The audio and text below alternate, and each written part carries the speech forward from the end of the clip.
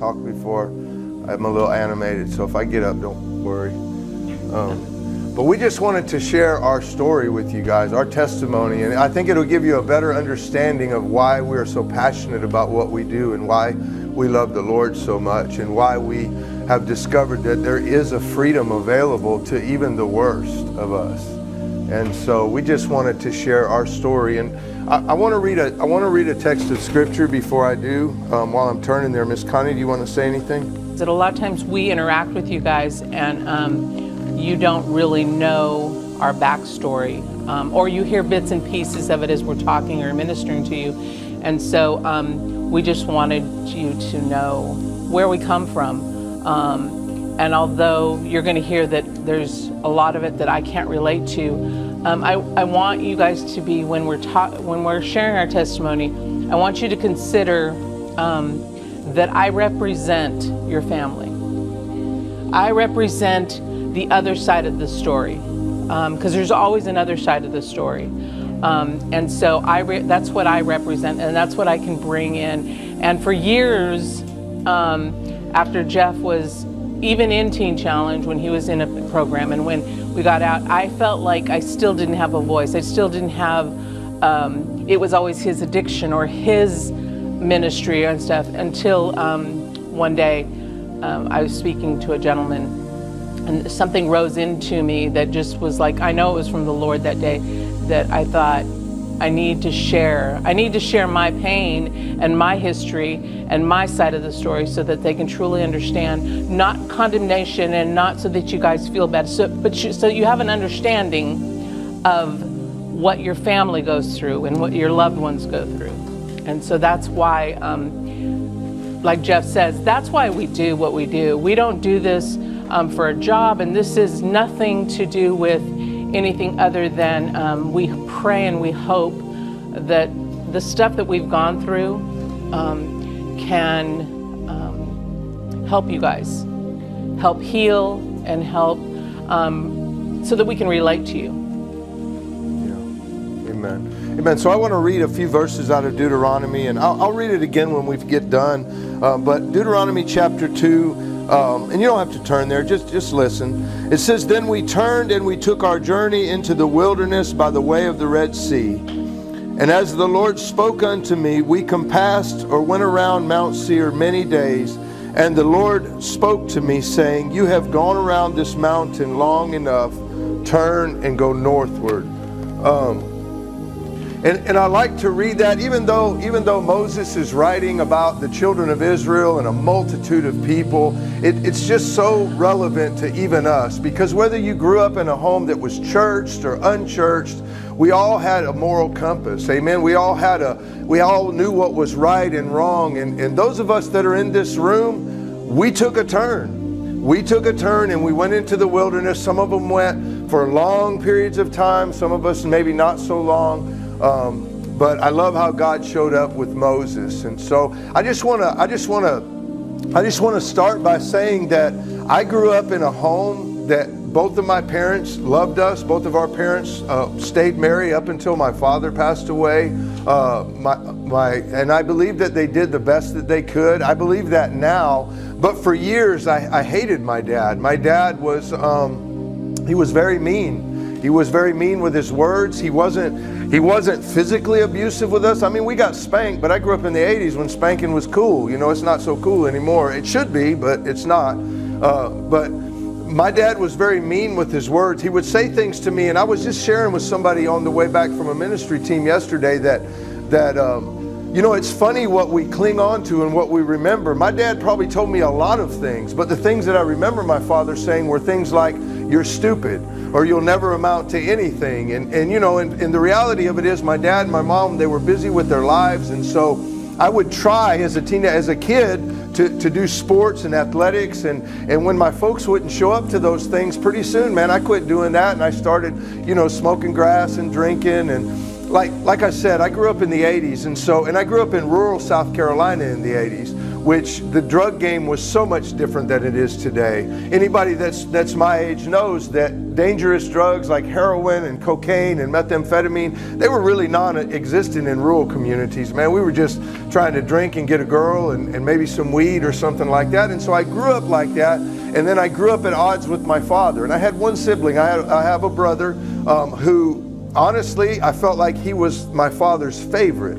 and because he could do no wrong. When he did do something wrong, I would always get in trouble for it. I was always the one that would get in trouble. And so, you know, growing up like that, and then in my teenage years, especially when I was a senior in high school, man, we were really at odds. I mean, we were arguing all the time. And I remember making a vow in my senior year of high school that as soon as I could, I was going to get out of that house, and I was going to get as far away from that son of a gun as I could. You know what I'm saying? And so I graduated high school in April of 1986, and by August I was in Navy boot camp. And by the end of 1986, I was in San Diego, California.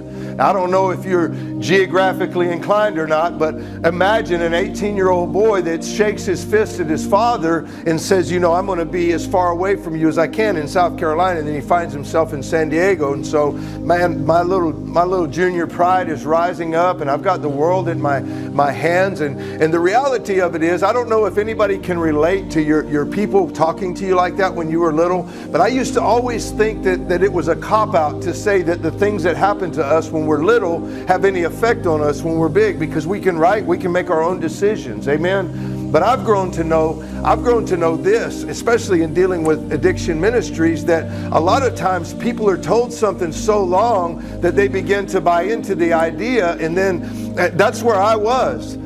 You get told a lie long enough, you start believing the lie, and then you become the lie. And then if you were like I was, you spend your life spinning your wheels trying to disprove that lie. And so I would do anything I could to be the best at what I was. When I was in the Navy, dude, I was the best welder. I was the best firefighter. I had all of these accolades. And within a matter of about a year and a half, I remember we were out to sea. And we were tired. If you're in the Navy and you're out to sea, you're awake most of the time. You're awake all but maybe 3 hours a day, if you're lucky. And I remember being down in the engine room on board the ship one day, and we were just exhausted. And this machinist down there, he pulls this bag of crystal powder out of his pocket, and he puts some lines on a machine, and he says, sniff this and it'll help you. And I had never experienced anything like that before, but he had put some methamphetamine on that table. And I'm going to tell you a truth, and some of you in here relate, probably most of you can relate to this. That decision that I made to sniff that line of powder that day would control every decision for the next 28 years of my life. I had no idea it was going to be that powerful, but it was. It did something to me. It created something in me that I wanted. And although I would go on and do many drugs, there wasn't a drug that I wouldn't do. People talk about drug of choice. I'm like, what do you got? You know what I'm saying? I don't have a drug of choice. But in the beginning, I don't know if anyone else is like this, but I can remember drawing these proverbial lines in the sand. Amen. I'll do this, but I won't do that. Anybody know what I'm talking about? Well, I'll sniff it, but I'll never smoke it. All right, well, give me a pipe if that's all you got. Huh? I'll smoke it, but I'll never use a needle. Huh?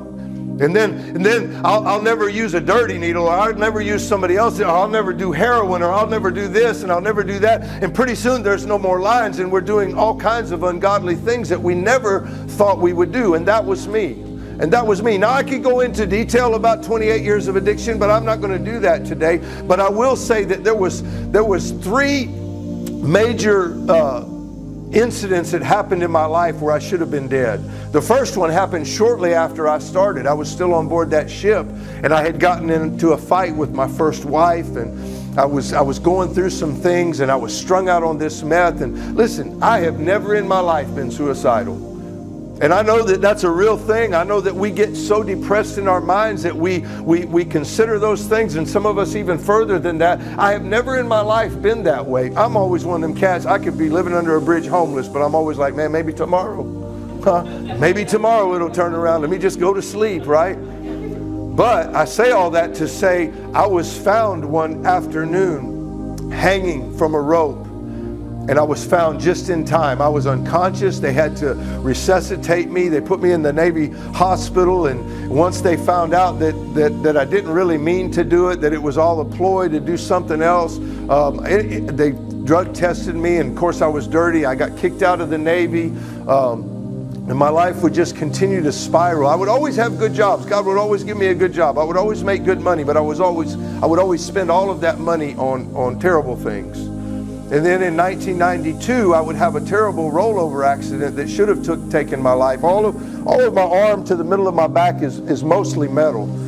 I cut my head open from front to back. I almost bled out in a ditch. This was on Christmas Eve, and they told me I'd never use my arm again. And you know, God came in and he changed that. And then fast forward to 1999, I was a welder by trade. I fell 40 feet off of a roof. And that accident would turn my addiction in a whole different direction, because I woke up in traction. I had broken my back in many places, broken my hip, I'd punctured my lungs. It took me a year to learn how to walk again. I spent the next 15 years walking in agonizing pain like this. I could barely, you know, get around, and I started taking pain pills in. So my addiction went a little bit backwards. And how many of you know that we can start taking pain pills, and before long they'll be taking us, right? 15 years into my pain pill addiction, I was taking handfuls of pills. And I'm not glorifying it, because when I look back on it, I'm like, how does that even happen? How could I? Because today my body's been clean of substances for 10 years. And I'll be honest with you, I don't even like the way NyQuil or something like that makes me feel. Listen, I want all my wits about me. I want all, because I barely got any, right? I want all of my faculties today. And I don't even like the way, so I can't even imagine how I could take 10 or 12 10 milligram pills at a time, several times a day, but that's where I had found myself. And I'm going to interrupt right there for just a moment as far as the lines that Jeff was talking about that you guys draw. We draw them too. We draw them as a family member, we draw the lines, because I can remember many times telling Jeff, if you're going to use drugs, I need you gone. I need you out of town. I just couldn't be around it. And then he would do that, and he'd be gone for days, and I'd get worried. And so then I'd erase that line and say, okay, as long as you're out in back or in the shed, then at least I know that you're on our property. And then I would worry that I was going to find him dead.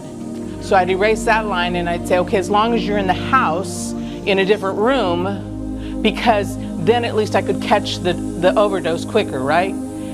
Year after year after year. And so at the end of Jeff's addiction, I would walk into our home every day with him in our living room, doing the very thing that I'd said years before that would never happen in our home. And so the lines get drawn for us, but we erase them. We erase them because we think we're helping, or because it eases our mind, and so that's what your family members do. They ease themselves, or I don't know, it's a sickness. It really was a sickness for me, because I needed to have him close enough to die, I mean, I didn't want him to die somewhere else. And so the lines get blurred for us as well, and this is a great place for an interruption, because for me to try to weave some other stuff in here, because you guys know us as a couple, and we've been married for 17 years, but I have known this precious woman for 32 years. We have a 29-year-old son together. I know it's all right now, but it really isn't. It really isn't, because I had come out of my third or fourth rehab, and I was only 25, 26, something like that. How old was that when? It don't matter. I don't even know. I don't even want to try to do all that arithmetic. Yeah. And I traveled across the country because I knew that there was a woman in California that liked me and was pretty and all this. And so I moved to California. How many of you have ever run from yourself?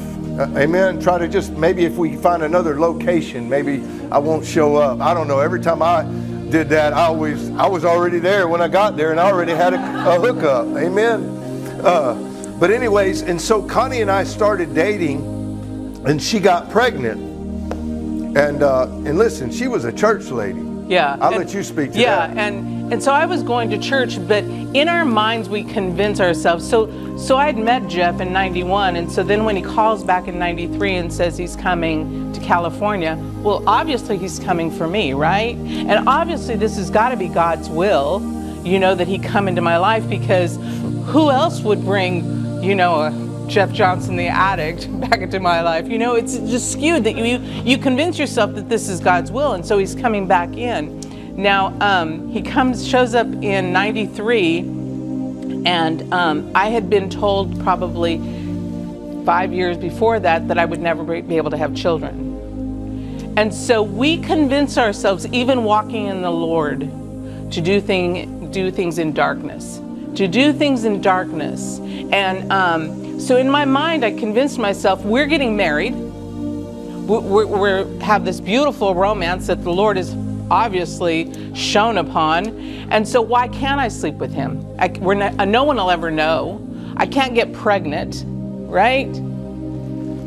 The first time I sleep with Jeff Johnson, I end up pregnant. Literally, I was just like, really, Lord? He's like, really?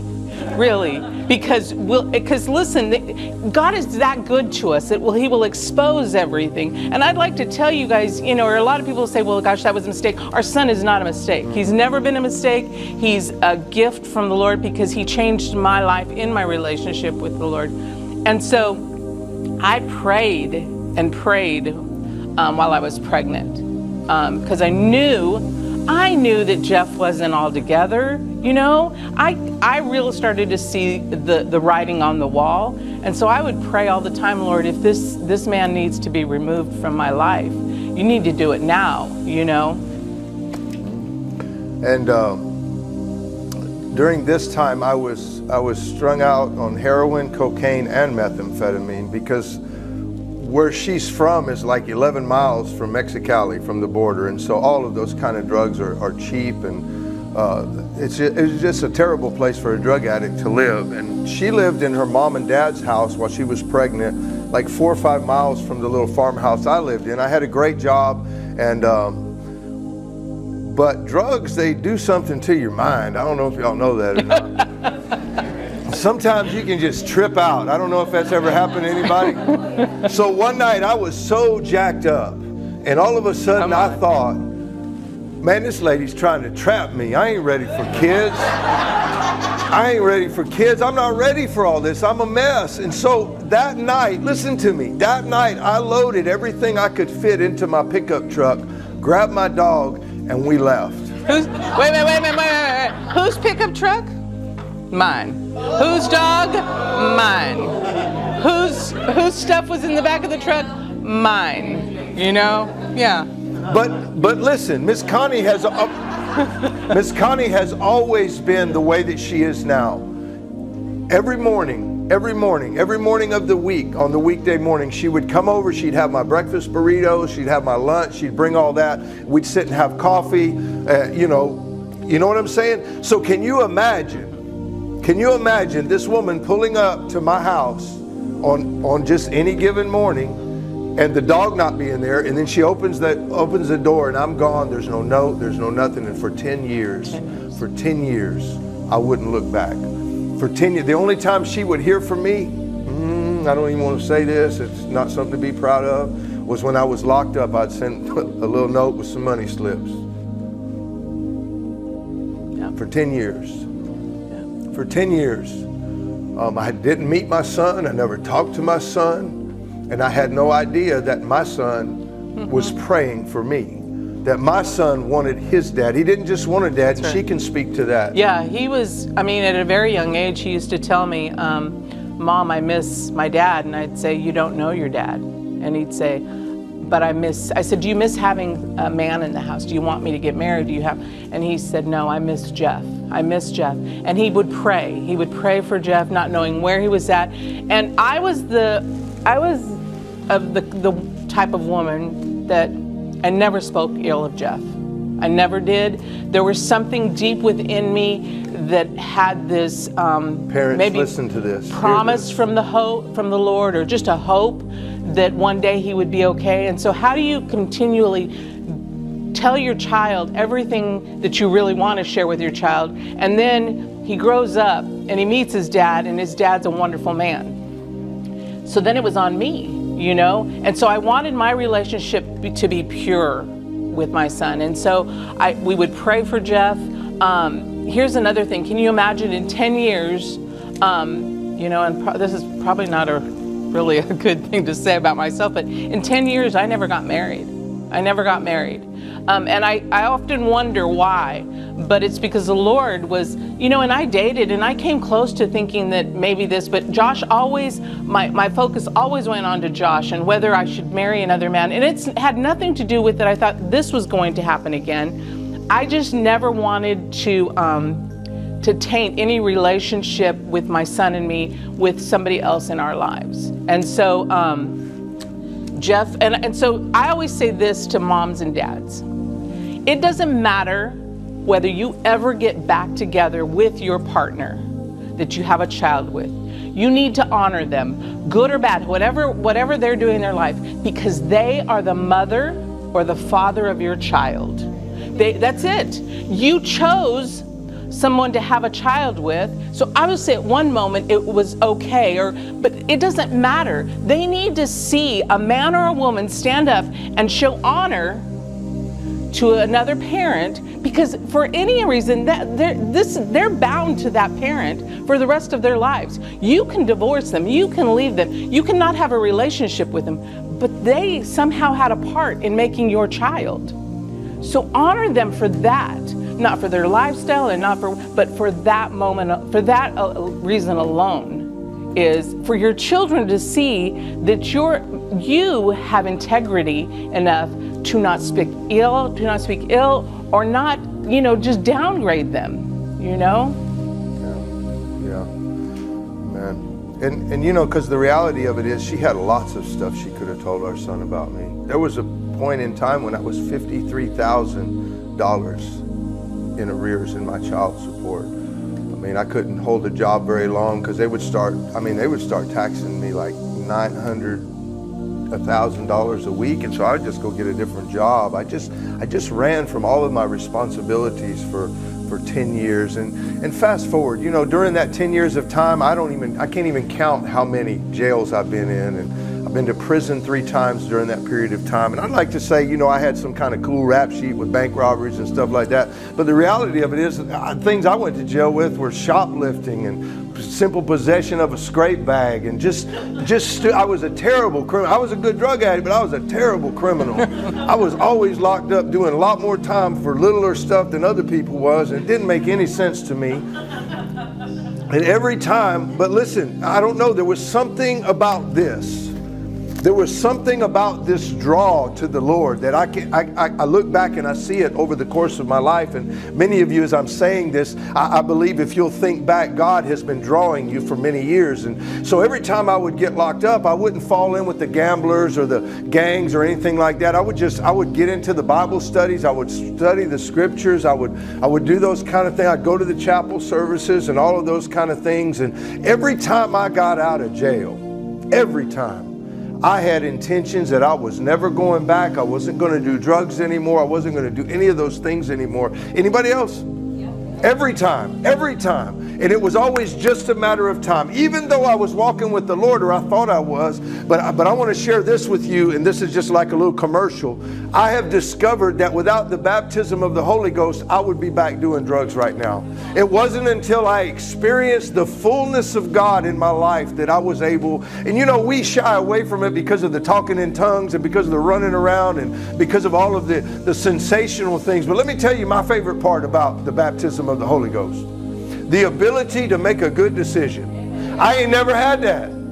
I have never had that today, but today I can make good decisions. So anyways, fast forward to 2005. It was the last time I would do time in a Texas state jail. I was corresponding with Connie, and she was even sharing my letters with Josh, and he was writing back, and I wanted to meet him. I was at that place in my life. I wanted to meet him. And when I got released from that state jail, there was a pastor that would come and preach, and he offered me a travel trailer on his property, and he put me to work. And It was a good thing. I felt like it was a good thing, but the reality of it was, within 3 months, I was already dipping off. We were living in Cisco. I was already dipping off to Abilene and buying crack occasionally. I was already, getting my prescriptions filled again. I was already doing a lot of things that I knew wasn't right, but I was able to hide it better. Anybody know what I'm talking about? The longer you go along, the better you can hide it. And so, anyways, in 2005, it was in the summertime, I think,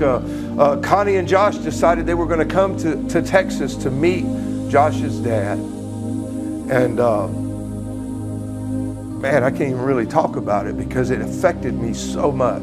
It's one thing to have a son, but it's another thing to know your son and meet him, Man, the way that boy, how many of you have kids?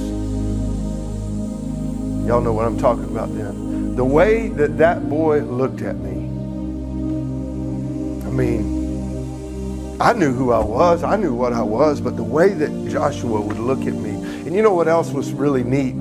That whole week, he probably said mom and dad a million times. It was almost like he just wanted to say it every time, we were going, mom and dad this, mom and dad that. And of course, they flew back to California, and man, it was about a week, and I couldn't take it anymore. And so I told Howard, I said, the guy I was working for, I said, man, I gotta leave. I gotta go to California to be close to my son. And so I moved out there in August of 2005, and it wasn't part of the plan. I just wanted to be close to Joshua, but by December we were married.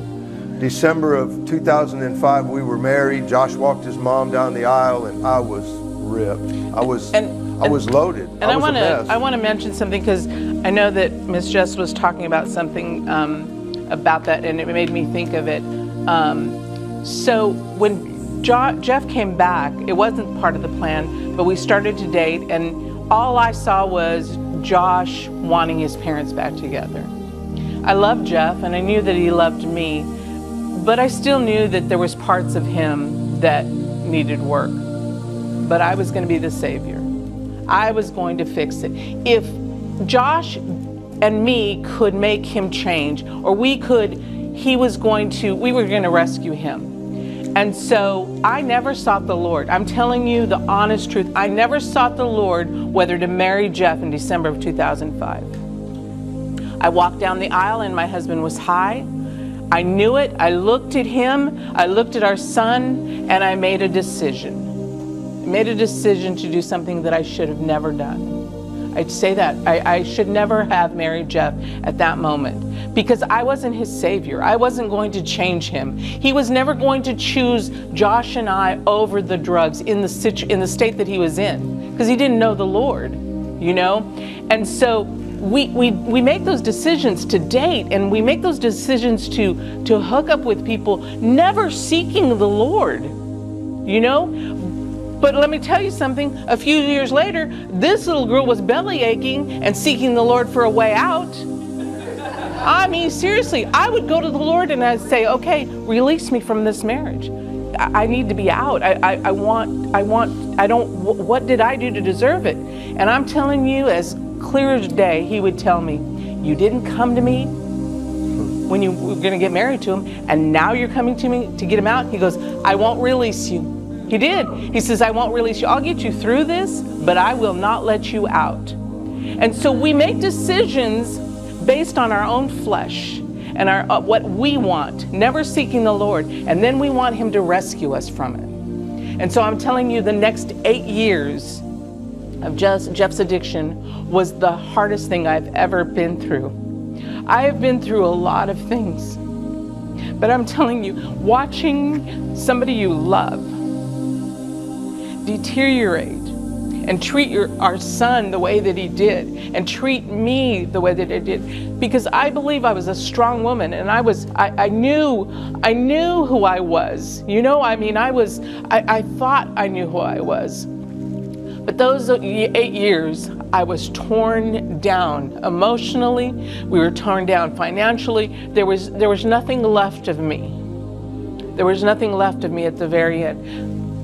But I knew that the Lord would get me out of that. I mean, it drove me deeper into God's arms. It really did. It drove me to a place that after the last time that Jeff, because by this time, Jeff is living, our son had gone away to college in 2012. And so he had gone away to college, and so we were just existing, you know. Jeff had moved into his room, and I was just literally just going through the motions of this life, of just not knowing what to do, you know. And I had had enough. But then fast forward to 2013 and to where she was at, you know, Josh, like she said, Josh went to college in 2012, and I moved into his room, and it was just, we lived together, but when we had words, they were ugly. Listen, I never hit my wife, but I scared her sometimes really bad. I would hit the wall right next to her head, or I was an idiot, man. I can remember one time I flipped the dinner table over. It was full of food just because Josh didn't respond the way I wanted him to, and he was like 13, you know. That's the kind of house that we lived in. I was just a rageful maniac. But I want to get to the good part. I want to get to the God part, because I think that's the most important part. And it's going to be really trippy. It's going to be crazy. But God's trippy. I've come to know that God is, I mean, and I don't mean that, Lord, in a, you know how I mean it, Lord, you know my heart. But Connie's right. She would walk into the house every day, and there I was, just in my recliner. If I was awake, I was either drinking whiskey, or I was just all jacked up, man. Right there by my table, right there on my table was pill bottles and weed bag, whatever I wanted. You know, I was very blatant with it. And the thing about Miss Connie is she's always served the Lord. In that Joshua scripture, I think it's 1:8, that says, "As for me and my house, we will serve the Lord." Every home that we've ever lived in, she's always put that on the wall, even the one that we have now. And that house that we lived in Hico, when you walk in the front door, it was stenciled on that back wall. And so that's the first thing you see when you walk into our home. And then if you look over to the left, you'll see me polluted in my chair. And this is just what the Lord showed me. She didn't tell me this, but she walked in the house one day, and she walked over to me, and she shook me awake. And she says, "I can't take this anymore. You got to get out of here. You've got to leave. You've got to move. I can't live with you anymore." And you know, I'd like to say that I was a man and I just grabbed my stuff and I left, but what I really did is I looked her right in her eyes, and I told her she was stupid. I said, "That's the most ridiculous thing." I said, I'm not hardly working any. We can barely afford one place. How are we going to afford two? You know, just get out of my face. You know, get in the kitchen and cook something. I probably said something like that, because that's how I would talk to her. But Connie is if those of you that know her already know this, she's a very strong-willed woman. And when a woman gets something on her mind, she'll make it happen, right? So it was about 2 days, maybe 3 days later, she walks in the house, and there I was again, and she came over to me and she said, "Listen, you have got to get out of here." And she held out these keys. And I said, "What are those?" I mean, we barely had any money. I don't even know how she made this happen. She said, "These are for your apartment. I got you an apartment over there in such and such's barn." It was a little old studio apartment and stuff. I don't know how she did it, but I'll be honest with you, Miss Jess. I looked at her, I looked at the keys, I looked at my table with all of the stuff that I really liked and loved, and I grabbed those keys and I got some things and I went to that apartment. Because now I could go over there and I could do my dope, I could do my whiskey, I could do everything that I wanted to do, and I wouldn't have to listen to all that nagging and carrying on. And I'll tell you what, it was the most miserable 2 weeks of my life. I had no idea. How many of you know that God can get in the middle of the worst thing that ever happens to you? And I don't know if this has ever happened to anyone else, but it didn't matter how many pills I took, didn't matter how much stout weed I smoked or how much whiskey I drank, I could not get high. I couldn't feel it.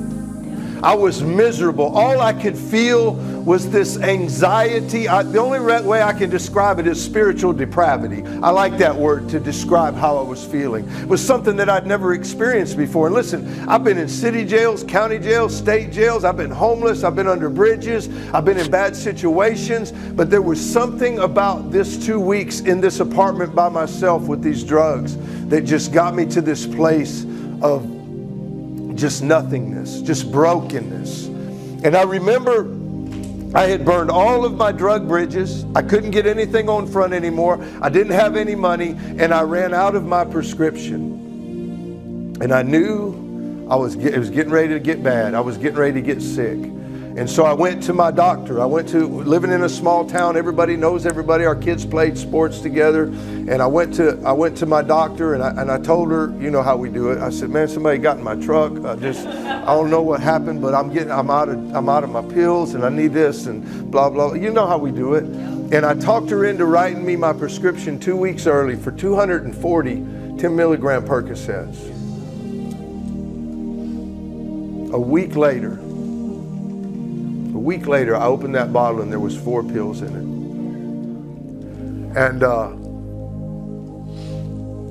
And that's when it got real. And you know what's funny, and I just remembered this, I didn't know this at the time, but the same day that I went to the doctor, Miss Connie, she's a woman of fasting, if you don't know that. She began a fast. And it wasn't a fast for me. It was a fast because she wanted out of the marriage again. She wanted some relief. She was seeking the Lord for what to do next. She just didn't want to stay married to me. And but a week to that day is when I would open that pill bottle and look in there, and there was 4 pills in it. And I remember I put the lid back on it, and I looked at it, and I'll never forget this.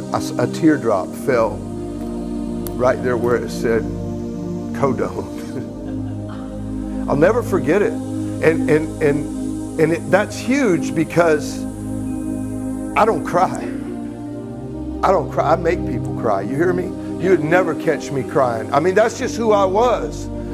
But there was something going on. I knew I was getting ready to get dope sick. I knew it was getting ready to get ugly, but there was something else going on inside of my heart, inside of my spirit. And I remember as that teardrop fell on there, I remember praying. And it wasn't some long-winded prayer. It wasn't like, God, I'll do this if you do that. All I could get out was, God, please. God, please. And listen, my wife and my son, they went to church all the time. I would go to church. Anybody go to church in your addiction? I would go to church, and the preaching and stuff would affect me in such a way. I'd find my way to an altar. I'd kneel down at an altar in church, and there would be tears. I would feel the presence of God, all of those things. And then I'd get up and I'd mix a shot in the parking lot of the church. I'd shake my fist at God and say, God, why won't you do something? Anybody else ever do that? Because we hear of people that's been delivered, and I'm like, God, why can't that be me? But God would reveal to me the reason why. See, prayer is a powerful thing, but if you pray and repent, listen, God's hand will move on your behalf.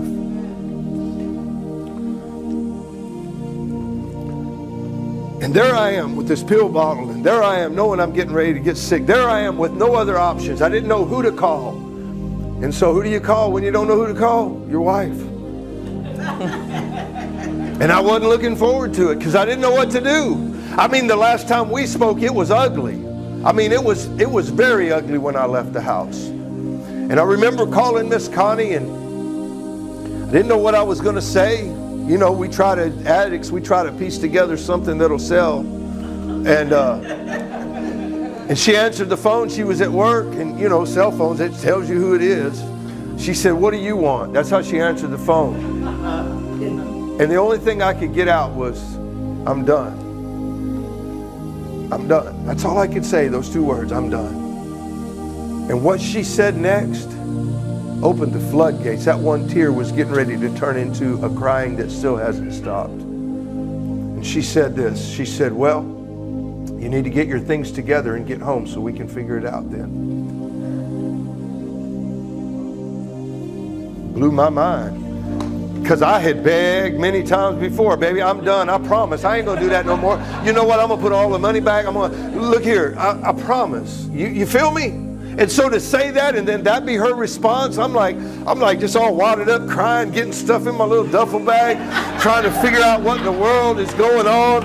I'm just like, I'm a mess. I'm a mess. I'm like, what in the world is going on? But God would reveal to me that that's how He has to do things in lives like ours. And the way He showed me, it's almost like He drops these little breadcrumbs of faith. Amen. And if we'll take one step of faith, He'll drop another one and another one. And pretty soon, man, look here, you're walking 10 years with the Lord.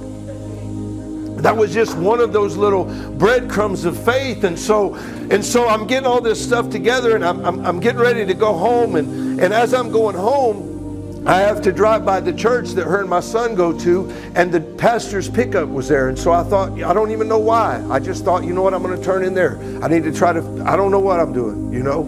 I just know that I need help. And so I went in and I talked to her pastor, and I told him, once I told him how messed up I really was, because, you know, you live in a small community, people know you're jacked up, but they don't know how bad. And I started telling him, he's like, man, come in here and sit down. Let's see what we can do, you know.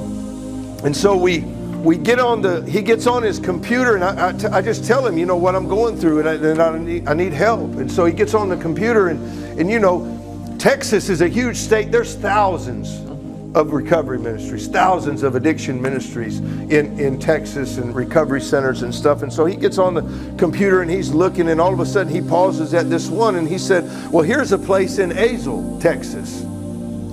So it's called Teen Challenge, and we go through the whole, well, I'm not a teenager thing, and blah, blah, blah. You know, we get to we realize it's a men's place. And as he's looking at it, he says, yeah, but you're not going to want to go here. I said, what do you mean? He said, well, it says it's a year long. And out of me, before I even had a chance to think, I said, I don't care.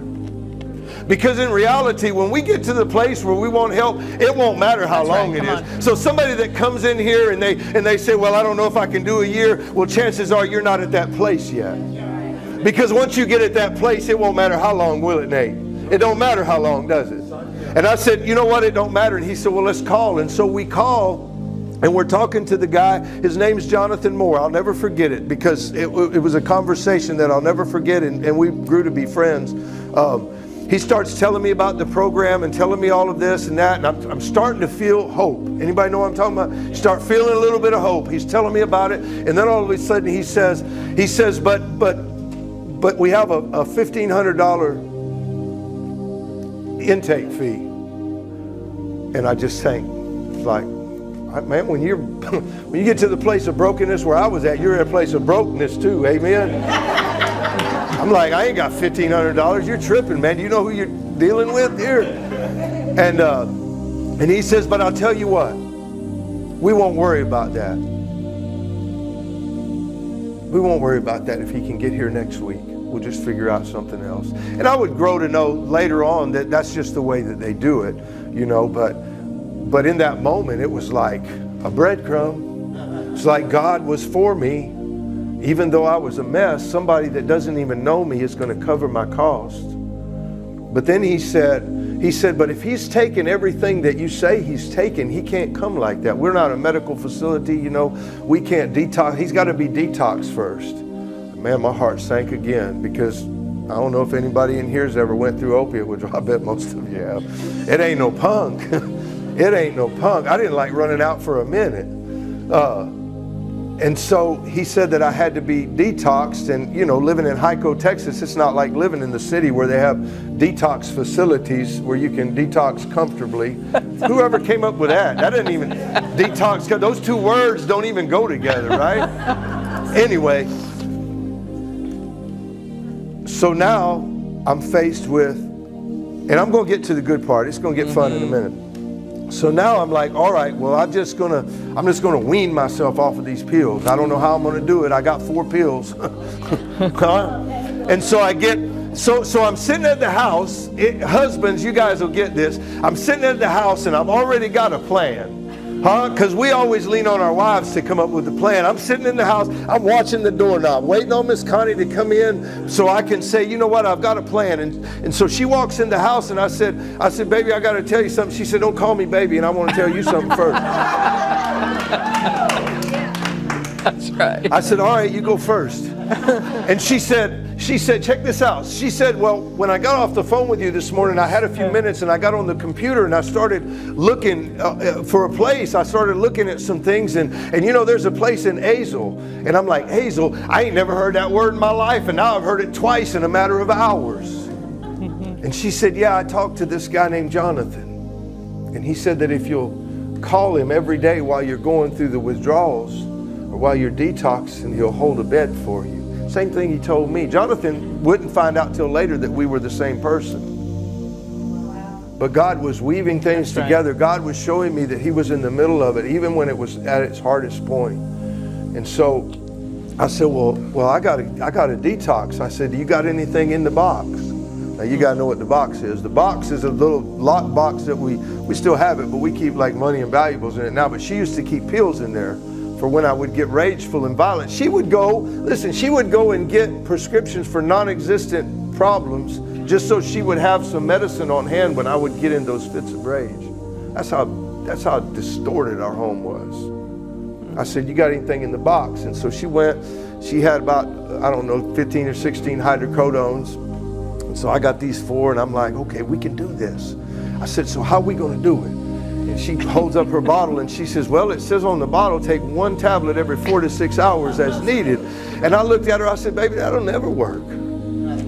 And she said, well, we just won't do nothing then. And I said, nah, we'll do that. Yeah. Let me get one.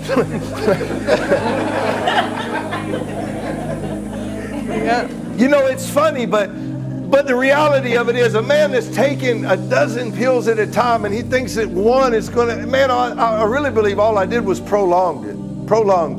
So she starts giving me one every, and man, within the second day, man, I was sick. I was bad. I didn't sleep for 8 or 9 days. I couldn't eat. It was rough, wasn't it? Yeah. She was there through the whole thing. And she even took off work through some of it. This is the part that where your family has it pulls at everything within you, as far as your heartstrings, your emotions. I don't think that people don't go through withdrawals, and I know that it's awful. But on the other side of it, holding your husband as he is just throwing up and just everything, he is just dying in your arms, and you're in the shower with him just trying. I mean, it was like the worst thing that I had ever seen a human being go through. He wasn't sleeping, he wasn't eating. I was just trying everything in my power to make him comfortable. The difference is I had the relief in my hands. At any given moment, I could have given him something to take the edge off. And too many times, that's what happens in family members. They see you hurting and they see this pain that you're going through, and they just want to help. They don't want to see you go through that pain. And so they'll go get you some alcohol. They'll go get you some drugs. They'll do anything not to have you go through that. But I knew in that moment that I would lose my husband, that he would die if I gave in. And so I sat for 9 days just holding him and just bathing him and just watching him go through this. Because I knew that just around the corner there was going to be a victory to it. There was something in it, But your family suffers through this. I mean, they don't want to see you go through pain. And so in their minds, they're like, okay, well, here's something just to take the edge off. Well, let me tell you something.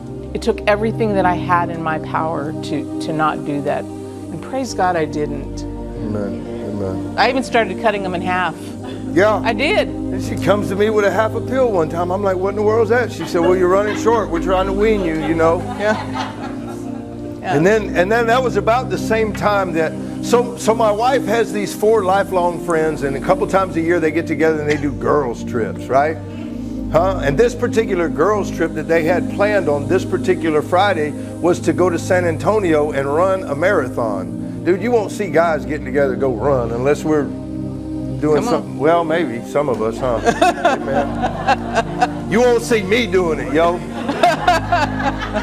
I mean, unless somebody's after me that I don't think I can beat up. Because even if I think I can beat you up, I ain't running. But anyways, so she was going to go run this marathon, and she's like, I'm just not going to go.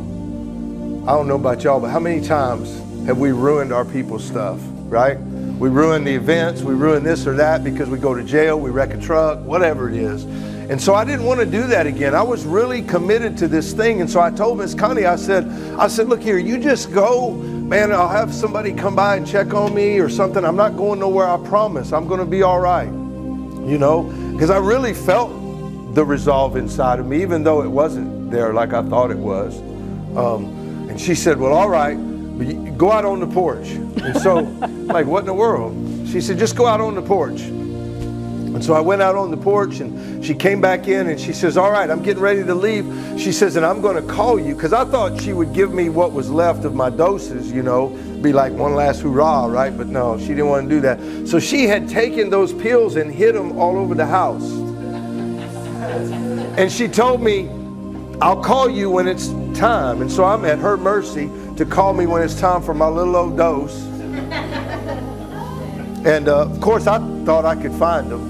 And just, you know, but I couldn't. Man, you live with a drug addict. And later on, I would find out she used to always find my stuff and throw it away. I thought I was going crazy. Anybody ever lose your stuff? Huh? That you didn't lose it. Your people found it and threw it away because they love you. But anyway, so she goes, and Friday night when she gets to San Antonio, she calls me to check on me, tell me where my little dose is. And by this time, I'm already like 7 or 8 days into this thing, and I'm eating a little bit, I'm sleeping a little bit. I still got the, I don't know what y'all call it, the heebie-jeebies. I'm still super anxious and stuff. And as a matter of fact, Saturday morning, I would wake up almost like it was at the beginning again. Has that ever happened to anybody else that's going through a withdrawal? It's almost like you're over the hump, and then all of a sudden that monkey just jumps on you. And I'm telling you, it was bad. It was so bad that I called somebody. Something I said I wouldn't do. I called a guy that lived down the street from me that always had drugs. And I told him, I said, man, you need to swing by, man. I'm in a bad way. Can you come by? And he said, man, you're not going to believe this. I don't have nothing. And under normal conditions, I would have threw my phone across the house. I would have started destroying things. But when he said that, I felt something that I had never felt before. Even though I was alone in my house, I felt like the Lord saying, even when you're weak, I got you. I'm here. I got you. You're not going back. You're not going back. And so I made it through Saturday. Sunday, I got up and I walked to church, and I had to walk to church because she took my truck keys. I walked to church, but it wasn't that far. And listen, man, I experienced God. I don't remember what the message was about or anything, but I felt the presence of God like I'd never felt it before, never. And some folks took me to lunch, and they dropped me off at the house. And I remember I was sitting in my chair. And I was flipping through the TV channels. And I wasn't looking at movies or sports. I was up on the, you know, the TBN and all the church channels way up on the 400 or whatever it was. And as I was surfing through the channels, this song that was on one of them caught my attention, and I paused on Sun Life Broadcasting. Anybody ever heard of that? Jimmy Swaggart and them? That man, they're all right. But what caught my attention was the song. They were singing about a camel train. Anybody ever heard a song about camels? Me either. Me either. Never in my life had I heard a song about a camel. And when I heard the word camel, I paused and I started listening to the words. And let me back up. So Saturday night, Miss Connie calls me from San Antonio to tell me where my medicine is. And before she hangs up, she says, I feel really impressed to share with you about my devotion tonight. And I said, all right. I mean, I don't know about y'all going through withdrawals, but I ain't really trying to hear much except where my stuff is. But I said, okay, go ahead. And she said, well, in the Old Testament, there was this woman named Rebecca who was getting water at the well one day when all of a sudden this man comes along with all of these camels. And she proceeds to tell me the story about Isaac and Rebecca and Eliezer, the servant that comes. And she says, and she watered all of these camels, and she did all of this stuff. And I'm like, all right, where are we going with all this? She said, you don't understand. The very next day she rode out on those camels, and all of those camels belonged to her. And everywhere where the camels came from belonged to her. And she was the mother of the promise. And I'm still like, well, okay, what has this got to do with anything? And so she tells me of how tedious the job was to water that many camels, how much camels drink, and blah, blah, blah, blah, blah. I'm like, all right, I'm still not getting this. And she said, you don't understand what you have put me through. You don't understand how long I have been going through this mess. But the Lord spoke to me that my camels are coming in, and they're my camels, and I'm going to keep watering my camels. So that's how I went to bed on Saturday night. On Sunday at 2:30 in the afternoon, they're singing about this. And so I stopped, and I'm sitting there, and I'm just watching. And I'd never seen church like they do it. They were running around and, you know, kind of like we do it. I didn't know that that's what people at church does. And so I'm watching all of this, and they're singing this song, and everybody's just worshiping the Lord. And all of a sudden, the music stops. Everything stops. And Donnie Swagger fills my TV screen. And he's looking, and look here, he wasn't looking at the audience, he wasn't looking at the camera. That dude was looking right into my heart. And he started talking, and he started speaking, and he said, there's somebody out there who's going through something that you just can't seem to break free from. You've tried and tried, and you just always find yourself failing. He said, today is your day. You know how them TV preachers do it.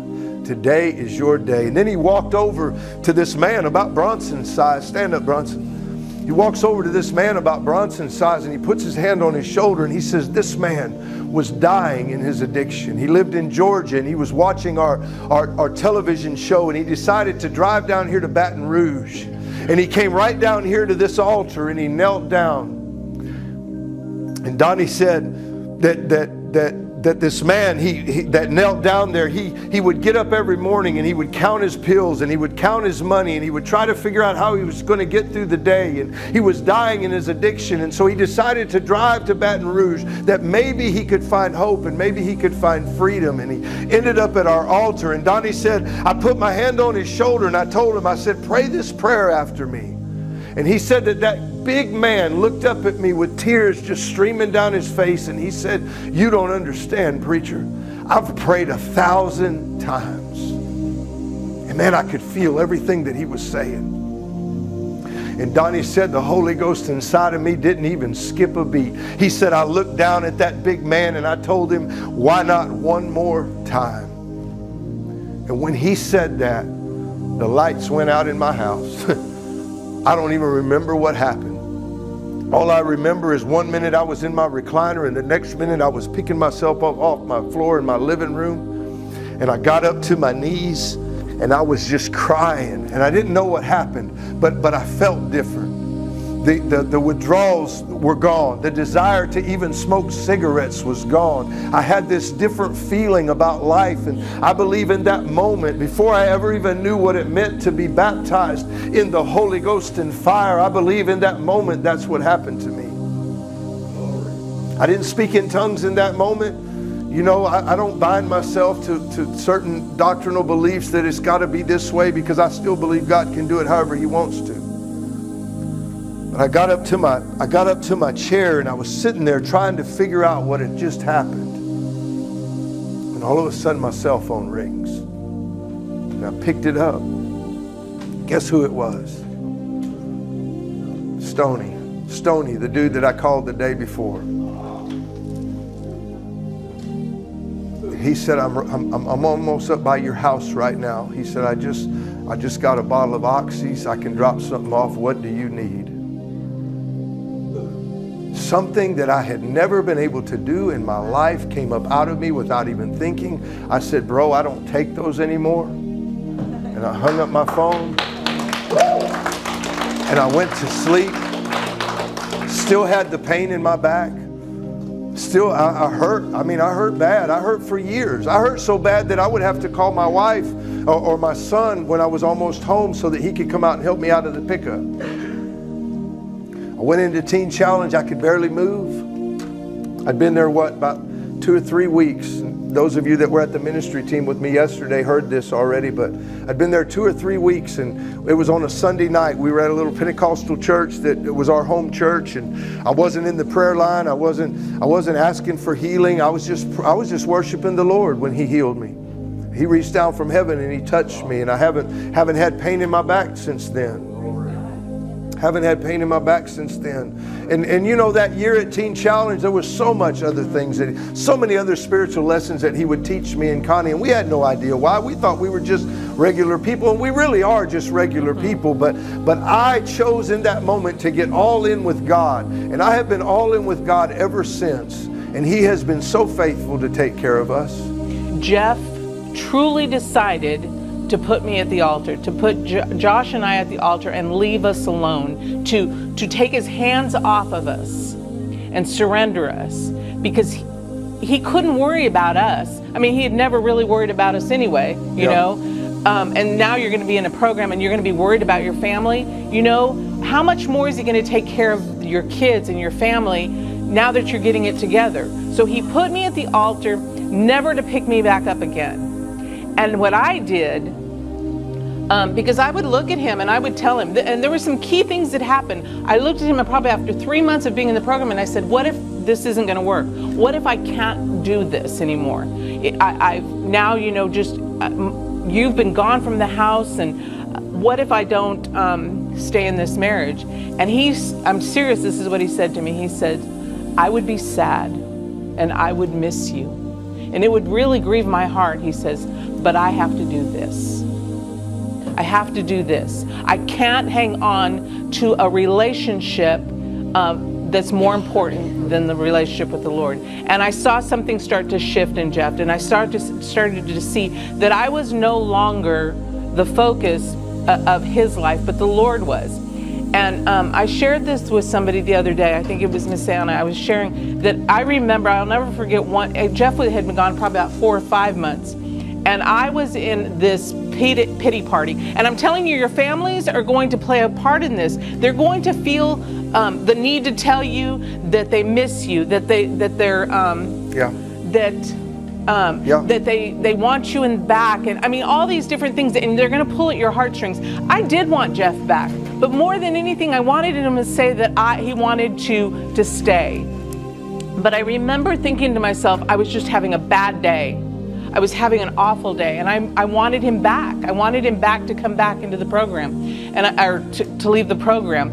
And I remember that night, in the middle of the night, just crying to the Lord. And this is that point when he was telling me, you know, I mean, he was real with me. I mean, and all this stuff, you know. And he said, he's not coming back to you the same person, and so you can't be the same person.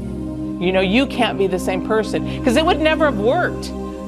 And so that night, it was probably in March of 2014, when I got my relationship with the Lord back on track. I really believe it took all that time, because at that moment, when I was laying in bed, God became my father. He became my best friend. He became everything to me. My husband, I mean, my lover, everything. In one moment, he became everything. And I realized in that moment, and I need you to hear this, and a lot of times when I say it, it sounds harsh. I love Jeff Johnson with all my heart, but I don't need him. I need Jesus. I want Jeff in my life. You see, for so many years in our marriage, we were needs. Jeff needed me to clean up the mess, and I needed him to have a mess so that I could clean up. That was where my purpose and my worth was. And Jeff was just a mess. And so we had this sick, codependent need for each other. But in that year, we just like almost detached, chased after the Lord, and then the Lord said, okay, now you can have that back.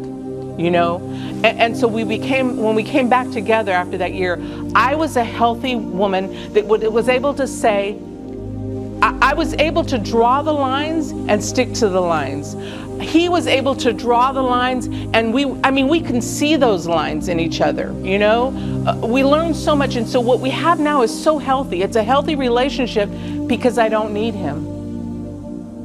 I need Jesus. Listen, if Jeff were to ever leave, I'm telling you the truth, or die, I would miss him. My heart would break. But I need Jesus much more. I will always love the Lord, and I will always put the Lord above Jeff. And I know a lot of times that sounds harsh with couples because they're like, this is my everything. He's not my everything. Jesus is my everything, you know? And when you get to that point, you realize that God blesses you with something that becomes your something, you know? That verse of scripture that I read in the beginning, I want to read it again, and I just really want you to hear me. It says, then we turned and took our journey into the wilderness by the way of the Red Sea.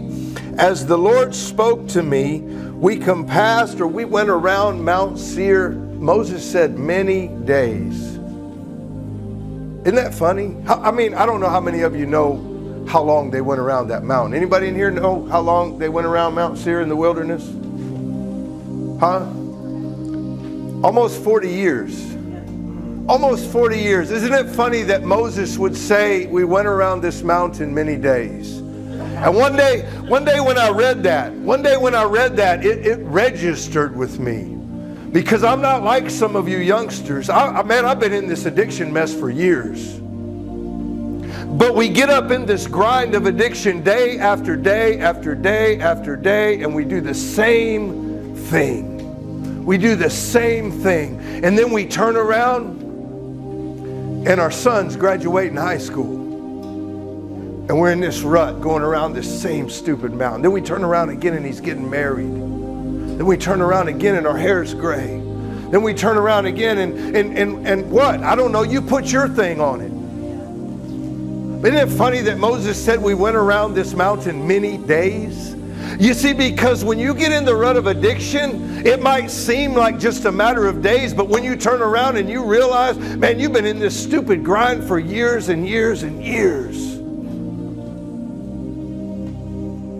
But the Lord showed up and told Moses, man, look at here. You've gone around the mountain long enough, Bronson. It's time to turn. And I love the direction that he said. Turn and go north. Because if we had a map on the wall, which way would north be? It would be up, wouldn't it? I want you people to hear me. You guys have gone around this stupid mountain long enough. Some of you have been in, this is your third and fourth and fifth program. You can't figure out why you can't get it right. Listen, it ain't about the program.